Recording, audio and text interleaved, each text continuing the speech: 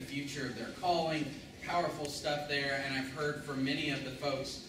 There was a group of athletes, actually, that went with a local church to Haiti as well during the break, and God did some powerful things there too. So I want to encourage you to take the opportunity to go on these trips. Not only do we have an opportunity to serve and to be able to help serve people who are in need, but probably the most important thing that can happen is that we are changed. You know, I mean, there are people, we could send our money and the work would be done by somebody else. But what happens when we go is that God begins to move on us and begins to do something powerful in us. And so I hope you heard some of that here. I want to tell you, tomorrow night at 7:30 here in the chapel, I want to welcome you all to come. We're going to have our CBOC commissioning service. For those students that go through our CBOC classes, which should be all of you, so sign up for CBOC. I know you're registering for classes. Sign up for CBOC 110. I'll see you in the fall. But if you complete the entirety of the CBOC 2-year curriculum, you have an opportunity during your senior year to be commissioned by the Lantz Center for Christian Service. And so tomorrow night, we're going to gather, and there's 10 people that are going to be commissioned tomorrow night. And we're going to get to hear what God is calling them to do, and we're going to be able to bless them and activate them as they leave this place and do ministry. And part of that service will anoint them with oil and pray for them, and we'll also give them this Lantz Center Medallion, which they'll be able to wear at graduation. And this Lantz Center Medallion means a great deal to us because there's more than 100 students now who have been commissioned by the Lantz Center over the last 13, 14 years that we've been commissioning students. So this is a very meaningful symbol for us. Well, we also have on very few, just a handful of occasions, we've also awarded the Lantz Center Medallion to some faculty and staff persons who have been critical to our work. And tonight, it's my honor to present Jim Ream with the Lantz Center Medallion for his long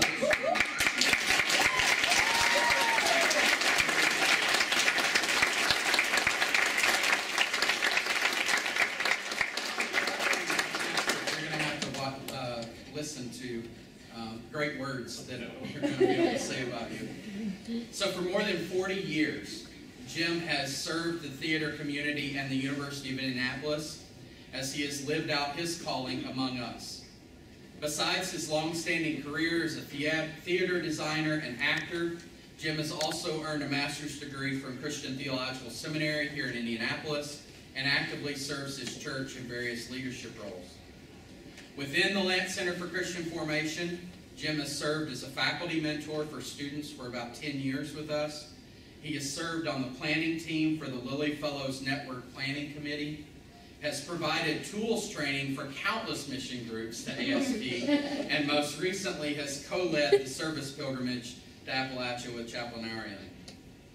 Jim is a regular participant in our campus book studies and Sharing My Story events, and has himself shared his story of call in a Sharing My Story event, as well as in a recorded presentation for the Network for Theological Exploration and Undergraduate Education.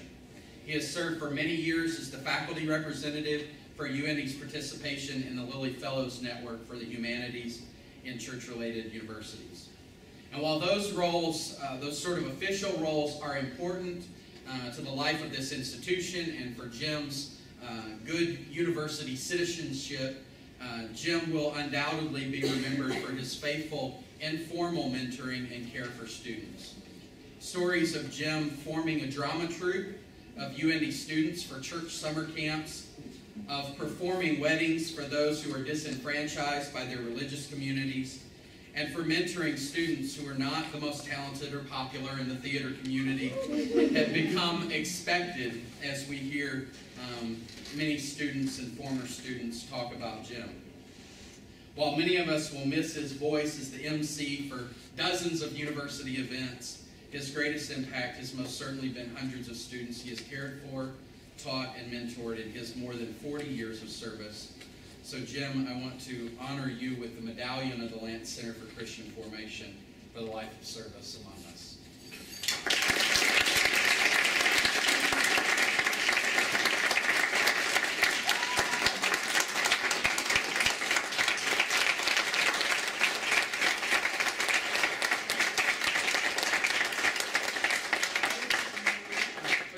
you that have worked with Jim or have been students of Jim, I want to invite you forward, and we're going to lay hands and pray for him. So please come forward. You can come over here, Jim. Give me a lot. So,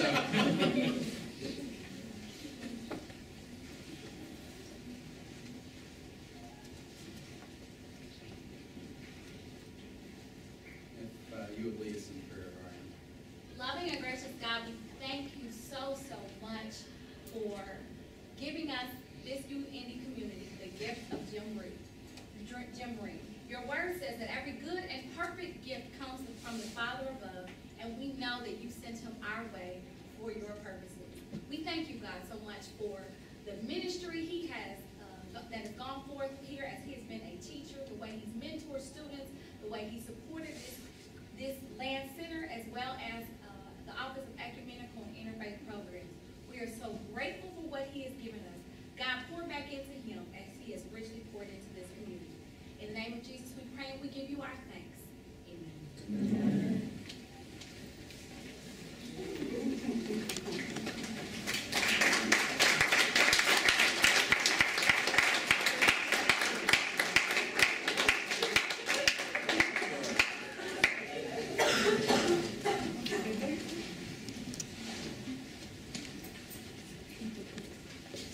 Our scripture tonight comes from Matthew chapter 7, verses 24 through 27. Therefore, everyone who hears these words of mine and put them into practice, like a wise man who built their house on rock. Rain came down, and the streams rose, and the winds blew and beat against the house. Yet it did not fall, because it had a foundation of rock. But everyone who hears these words of mine and does not put them into practice is like a foolish man who built his house on sand. The rain came down, and the streams rose, and the winds blew and beat against the house, and it fell with a great crash. The word of God for the people of God. Thanks be to God.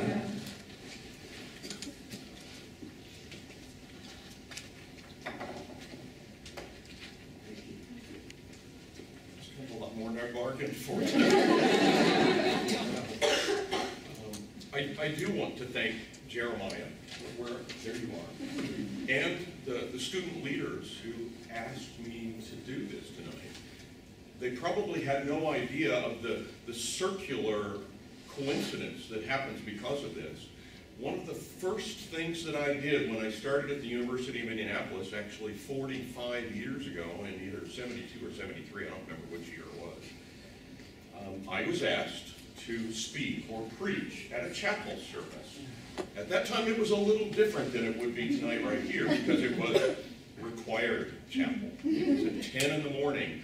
Ramsburg Auditorium, every seat was filled. Everyone had assigned seats. The dean stood up in the balcony and checked off the people who were missing.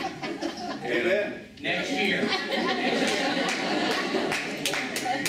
that was the atmosphere that I was going into. Now, the reason I was asked to do this doesn't happen to new faculty members on a regular basis, but the summer immediately before that, I had served as the keynoter for the entire summer up at Epworth Forest, which was, many of you know, United Methodist Youth Institute, or High School Institute, I think is what they officially call it. It's a church camp for high school students. And they would traditionally invite the keynoter to deliver the chapel service. And I was crazy enough to say yes. They were crazy enough to ask me, because you got to realize I was very young. It was the 1970s. think late 60s, think 60s more so. I had a rebellious streak in me that was a mile long. And I don't remember exactly what I said, but I know that I said some things just for shock value. And I do know that the dean was shocked at what I said. And I am happy to say that I am still here. So in some ways it's kind of lucky that I am still here. And now, as I begin my message this evening at this chapel, I'm kind of reminded of that circular nature of that. Michael Cartwright knows that one of my favorite songs. One of our favorite artists is Harry Chapman. And one of my favorite songs is All My Life's a Circle. Sunrise and sundown, the moon rolls through the nighttime till the daybreak comes around. And I realized so many times in my life that circular nature, that thing that started me at UIndy, is about to be one of the last things I do before I retire. I'll be retiring at the end. I am teaching a spring term class, but that will, and this is certainly an honor that makes that very, very special. But I invite you to join me this evening because I want to share some construction tips. We just got back from an Appalachian service project where we were digging and we didn't do some building, but we got to use saws, and I was really impressed with our group who, when I did the tool training, they had that saws all out and the saw, and they're going, I'm not doing that. It was all they could do, pick up a hammer. And by the end of the time, we had sawzalls and circular saws, and every single one of these people was chopping up that kitchen floor like a pro in that instance. What I'd like you to do tonight, though, is get out your mental wheelbarrows and your hammer and get your saws ready.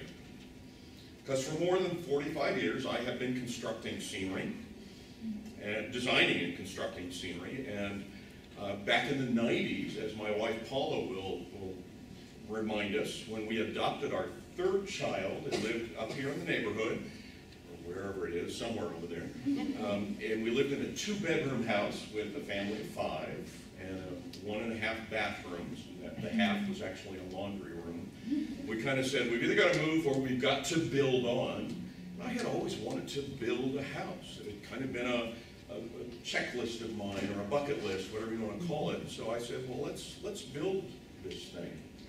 And started kind of working on the plans for that and thinking about it. I'd never built a house before in my life, but I thought, I've got to be able to do this. And we decided to build in that process. My experiences from all of these construction kinds of things have helped me to realize that building physical structures has many enlightening parallels with building a life and building a faith, depending on how you want to look at that. Now, I should kind of give you a little bit of a warning as a theater designer and someone in the theater who constructs things. We build things to last for 3 weeks in the theater. We build it, and actually if it falls down right after opening night, or closing night, not opening night, but closing night, then that's great because it makes it easier for us to take it apart. So it's a very short-term build, and as I was building the addition onto our house, which is about 1,000 square feet, every day I would get up and I would remind myself that I am not building this for 3 weeks. I'm building this hopefully for 100 years. And I need to build it with that in mind. So I'm probably taking this more from building a house than I am from building scenery in the theater. What I'd like to do, though, is kind of take a look at some of the best practices in building. I can't speak for you, but for my life, it's always been under construction. I am always rebuilding parts of my life, adding on other parts, making some serious repairs, and occasionally sitting back and enjoying the results of my hard work. And, excuse me a minute, between hay fever and surprises, see, I have to do that. So these are just some best practices and some tips that I would like to share with you about building a life. I learned this one very early, and that is that you can't do it alone. You will try, and you will learn that there are some things that require help. It may be as simple as a person whose presence gives you someone to talk to. Paula was that person for me. She had no idea what I was saying every day when I would talk through, okay, here's what I'm going to do today. I'm going to put the 2x8 joist in there on 16-inch center so that I got the such and such and so and so. And she'd go, yes. Right. And she just shook her head and smiled and listened. And that's exactly what I needed at that point. I needed somebody I need to verbalize what I'm doing and talk it through someone who would smile and somehow let me know that I'm okay and I'm going to be all right and I'm not going to have a house that falls down a few years later. Sometimes you need good advice. Now, one of the things that happened to us when we started building, we had some friends here on the faculty who said, you know, there's a guy here in the neighborhood, Danny Rusher. Ariane knows him because he's your landlord, right? He's a wonderful person, and he's a contractor. And they said, he's a contractor. He would help you. And I'm going, I do not ask lawyers and doctors for free advice.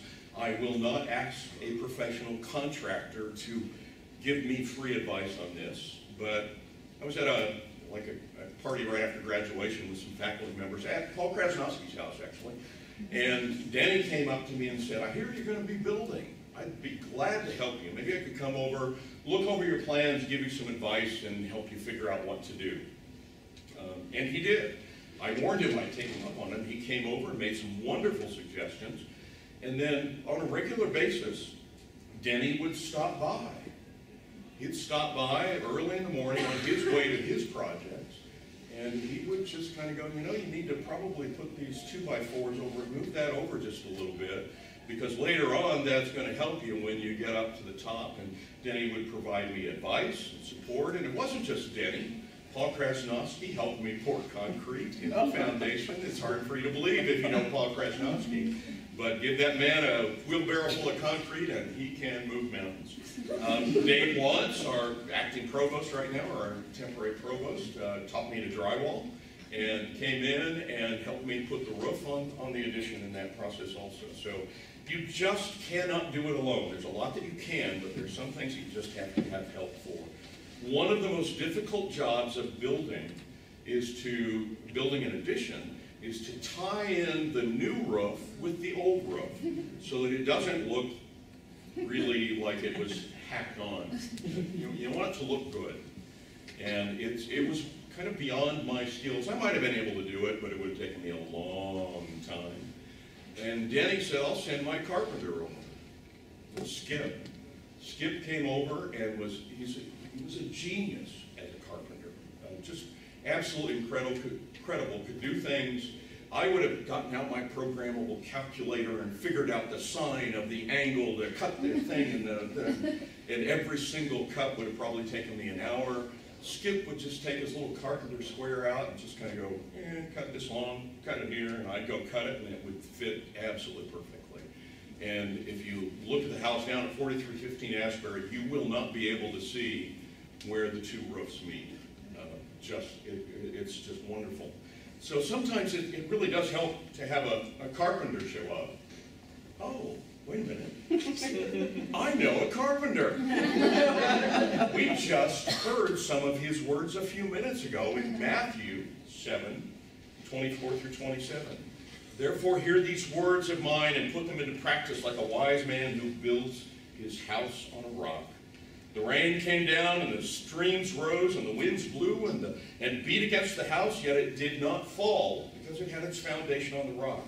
But everyone who hears these words of mine and does not put them into practice is like a foolish man who built his house on the sand. The rain came, the streams rose, and the winds blew and beat against that house, and it fell with a great crash.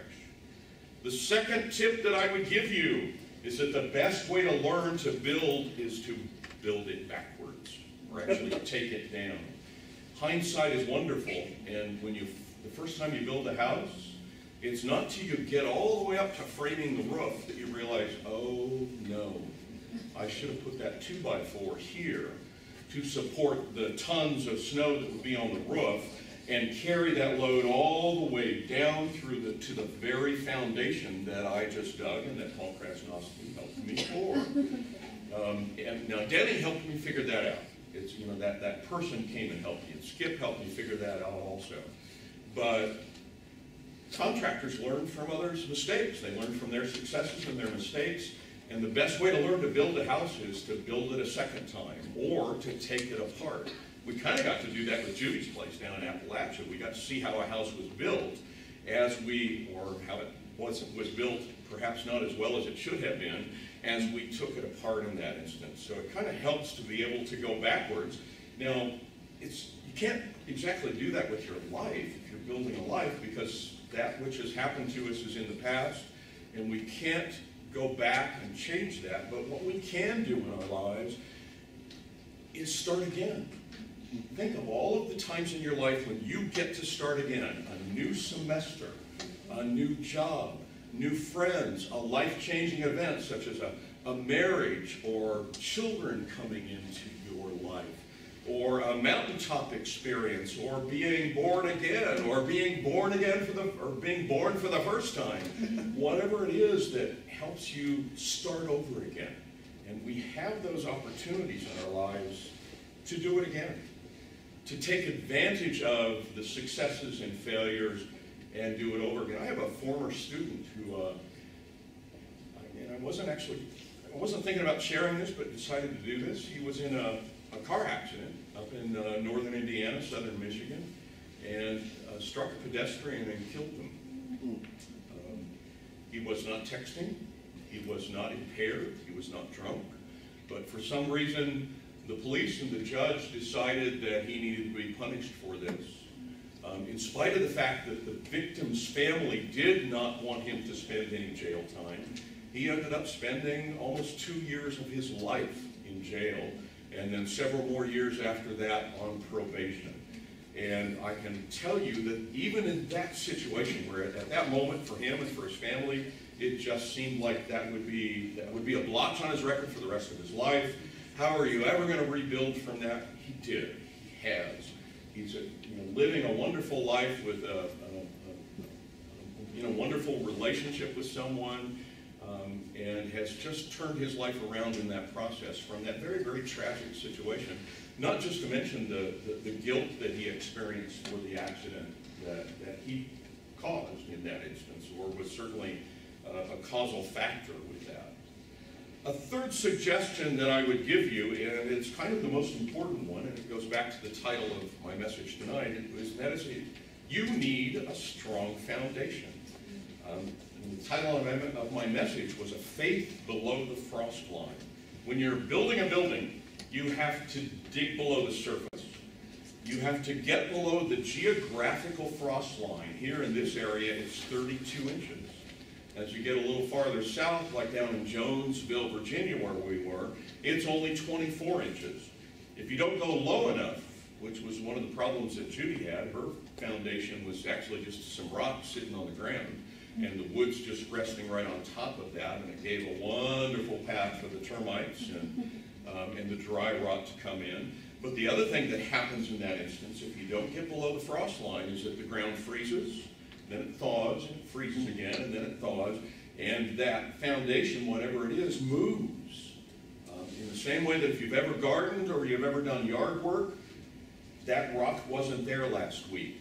It literally gets pushed up by the ground as it moves and changes, as it freezes and thaws. Think about all the potholes. You don't want to build a house on that kind of lack of structure, the potholes we have on our streets. You want to go down below the frost line, where when you lay that concrete or those concrete blocks, it's going to be there, it's going to stay there, and it's not going to move. In our lives, we kind of have to do that with our faith and our beliefs in that instance.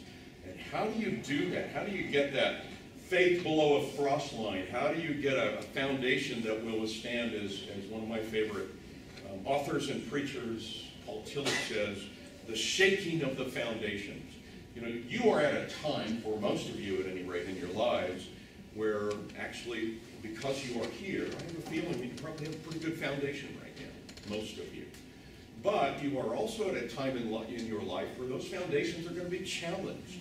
It's going to happen in classes, it's going to happen in relationships, it's going to happen as things happen in your life that seem perhaps very traumatic, and you will be challenged, but what you need to do is trust the fact that you've got those roots that go down below the frost line that are still going to be there. It comes from family, from friends that you have today, from chapel services and worship services and books that you read. I do have some suggestions on how you can build that faith below the frost line, and the first one is actually to read. Yes, Scripture is kind of the obvious one in a chapel service, but read inspirational books. Read messages from other people. Read as much as you can and learn from those people in that process, perhaps even textbooks in that instance. Secondly, you should plan. Plan what you're going to do. Plan your life, but be flexible, because whatever you plan, it is going to change. Don't necessarily resist that change. Celebrate it. Welcome it. It's kind of like the experience that we had down in Jonesville. We didn't know what we were getting into until every day when we went there, and you just never know. They never mentioned, but one of the advantages of having 17 dogs is because it helped keep the snakes away. Third tip in this instance to get that faith below a cross line is know when to take a break. When you get overwhelmed, sometimes you just need to stop, get away, process what you're doing. I know I did that when I was building the addition on our house. There were some days where I'm just going, I just can't do this anymore. And I would just stop and kind of take a break. And I came back refreshed, renewed, and worked twice as fast at the project that I was working on. And fourth thing, find a good mentor. And I'm going to go ahead and say this. Find a good mentor other than some old guy from the Bible. You know, the teachings of Jesus and the disciples is wonderful, and it's really, it gives us lots of things that we can live by and that we can guide our life by. But you need a living mentor, not somebody who's just in the pages of a book. You need somebody that you look up to that is a role model for you, and in fact, someone who can actually help you understand those people that you might admire in the Bible, because they are living out the teachings of Jesus and the teachings that the good teachings that we learn from Bible stories and Bible verses and the parables of Jesus, all of those kinds of things. Think about the people in your life that would be good mentors for you, and learn from them and let them help you understand what's going on. And then finally, listen to the carpenter, just like I listened to Skip. He was so good. Master, what is the greatest commandment? Skip didn't say this, somebody else did. That you love the Lord your God with all your heart, soul, and mind, and that you love your neighbor as yourself. Not your neighbor who happens to agree with you, vote like you, look like you, belong to the same clubs. Your neighbor, all of your neighbors. You will always be building something physically, emotionally, mentally, and spiritually. I have a feeling that most of you, like I said, because you're here tonight, have a good foundation. Keep it. It's a piece of advice that my youth minister gave me when I went off to college. He said, you are going to have, I don't remember exactly how he said it, but they're going to shake your foundation. You are going to wake up some days and wonder which way is up. And I certainly did. But he said, you've got a good foundation. Remember that. Don't lose it. And there were some times in my life when I got a long ways away from that. But I came back to it. I could always come back to it. I could always find it in that instance. Keep it. Take care of it. And build a life with the help of others that you can look back on and be proud of. And I thank you for letting me do this tonight.